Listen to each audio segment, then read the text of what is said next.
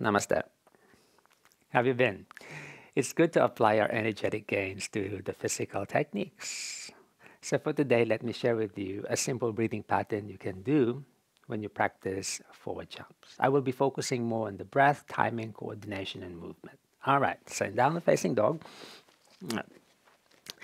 Inhale, lifting your heels, and then that will inevitably shift the weight forward. Yeah, inhaling and exhale. Don't lose that shifting body. Yeah. Inhale, there are like two ways you can do this, actually more than one, but let me just give you two types of breathing pattern. Yeah. Yeah. Inhale, exhale. Now inhale, halfway through inhalation, yeah, bend and then you jump up to stand. Inhale and up to stand. So like, yeah. Inhale, catch the buoyancy, perform a light kumbhaka, and then spring yourself up to the forward jump. Yeah, and then just finish your inhalation while you're up in the air, and exhale, land your feet. So let's repeat that one more time. Exhaling, inhaling, exhaling, inhale, land your feet down. So that is actually very light because you're not finishing the breath yet, and then you use the drawing of the breath up, the traction, to shift and then bring you forward. And that will require you to engage some upper back strength. So you don't topple over because that is too light. So engaging the back, hugging the shoulders up to the back of the neck, and of course engaging your physical strength. All right, second technique. You can actually finish the whole inhalation. Inhale, and then sit crouch and then perform a light kumbhaka like you want to clip, keeping the buoyancy inside. Yeah, so when you jump up, that becomes your support, the lightness. So let's do a demonstration. Yeah, exhale here. Inhale, lighten the heels. Exhale. Inhale. Clip. And up to stand. All right, let's do that one more time. Exhaling. Inhaling.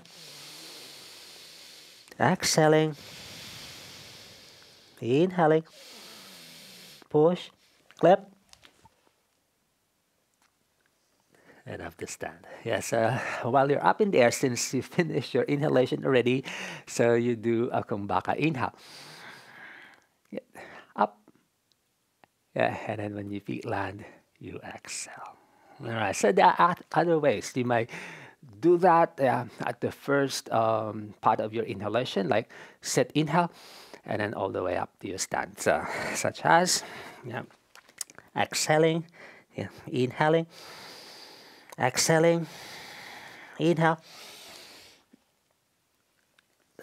and up to stand.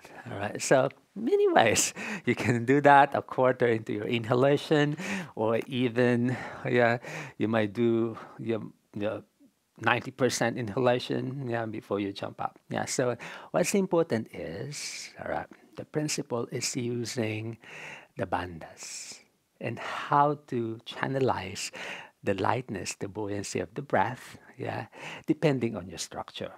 Definitely, depending on your nature, because some people, they're too light in the hips. They don't have to really breathe all the way up. So maybe just a light clip, will do the trick. For some people, what they do is they finish the whole inhalation and then prepare and then up. So what's important is you feel the lightness.